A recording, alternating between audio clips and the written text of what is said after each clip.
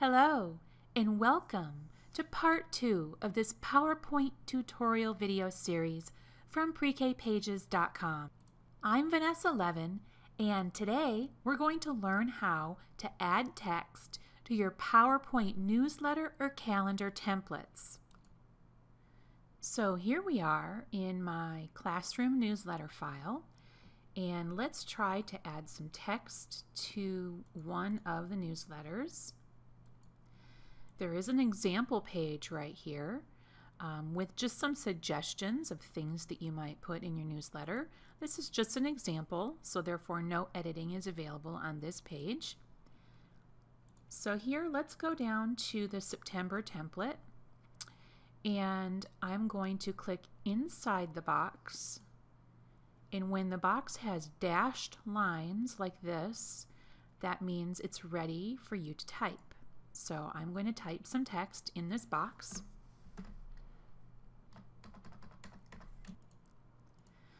So here I've typed in my text right here in this box. If I would like to move the text around a little bit, I can click on the outside of the box until all the lines are solid, and then I can move the text up and down. And again, I can highlight that text, and I can change the font to any font that I like, and I can also change that font size. So here is the font, and here is the size of the font. So you decide what works best for you. Also up here is where you're going to type your contact information. This way parents always have your contact information fresh and in front of them every week. So you click inside the box and you type in your contact information right here.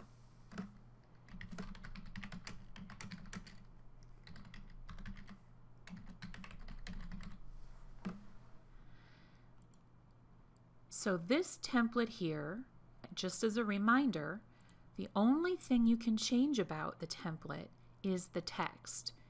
The heading up here is set, all the box sizes are set, and the clip art is set. And the reason for this is because the terms of the graphic artist state that they must be flattened into a file and therefore not able to be extracted and used by a third party. So that is the reason why the template is for editing text only, and the other portions are not editable. So now we know how to add text to our newsletter PowerPoint template. Next, we're going to learn how to print just certain pages from your document. This is by far one of the most frequently asked questions I receive about the newsletter and calendar templates. So we're going to learn how to easily print just one page. So now I have my September newsletter completed, and I would like to print just this page here that I just added all the text to. However, my document has 42 pages. The good news is that you can print just one of those pages. I'm going up here to the top.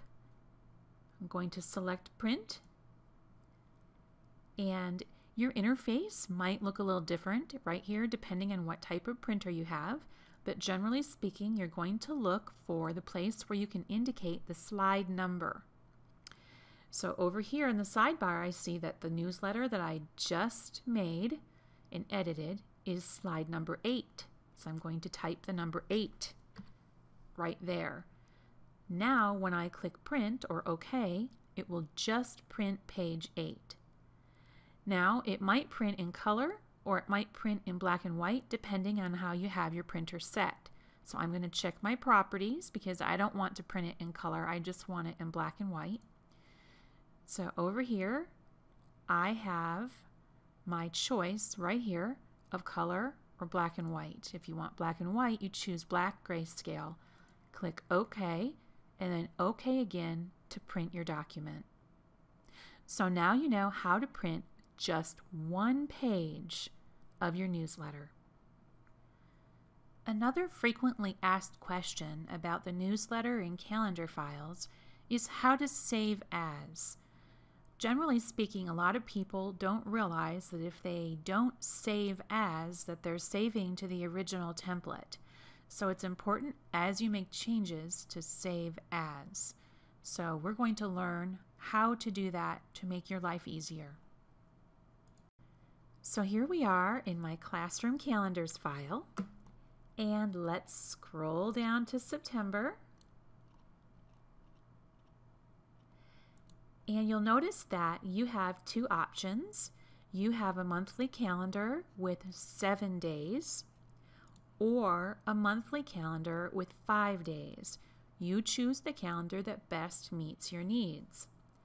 And again, just like the newsletter file, the only thing you're able to edit on the page is the text. You're not able to edit the header up here at the top. You're not able to edit the size of the boxes, but you can edit the text where it says type text here. And once again, when you click inside the box and the little lines are dashed, that means it's ready for editing. And if you click on the outside of the box and the lines are solid, you can move that text around. So let's edit some text here.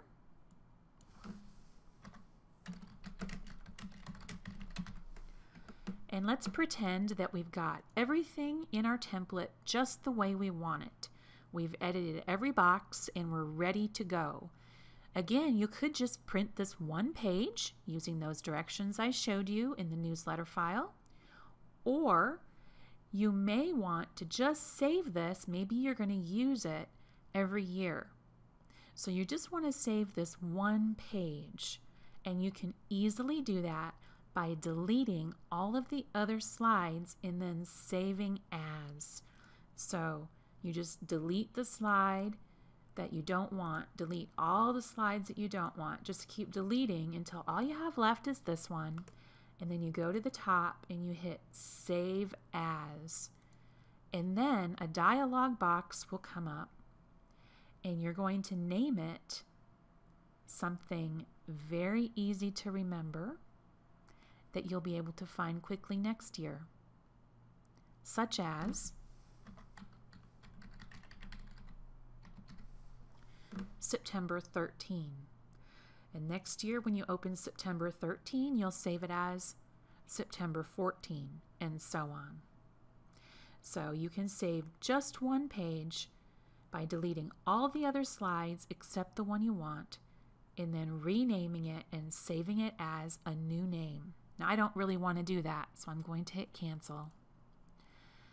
So I hope that you now understand how to save each calendar individually. Some of you may want to know how to convert your file to a PDF, which stands for Portable Document Format. Saving as a PDF is a convenient way to send these calendars or newsletters to your parents via email. If you send just the slide to them, they would have to have PowerPoint in order to open it. But if it's in PDF, it doesn't matter if they have a Mac or a PC, or if they're using their smartphone, they can still open the PDF file. So this is a question I'm asked often, and I'm going to show you how to do it quickly and easily. So here we are back at my September calendar, and I have deleted all the other slides except this one, and I've saved it as September 13. And now I can save it in PDF format. And on my computer I have Acrobat, so I'm just going to click Create PDF, and it will create the PDF for me. Now you might not have PDF on your computer, so if that's the case, you're going to go to cutepdf.com, and there you can download for free the Cute PDF Writer. Once it's installed, when you go to print, it will show up as an option. So once you install Cute PDF Writer and you're in the file that you'd like to save as a PDF, you go to File and Save As, and then Cute PDF will be an option there. then you can save as to the location of your choice. So now we've learned how to add text to our newsletters and our calendars. We've learned how to print only certain pages. We've learned how to save as, and we've also learned how to save our files in PDF. I hope that information allows you to edit your newsletter and calendar templates easily. Thanks for watching and have a great day.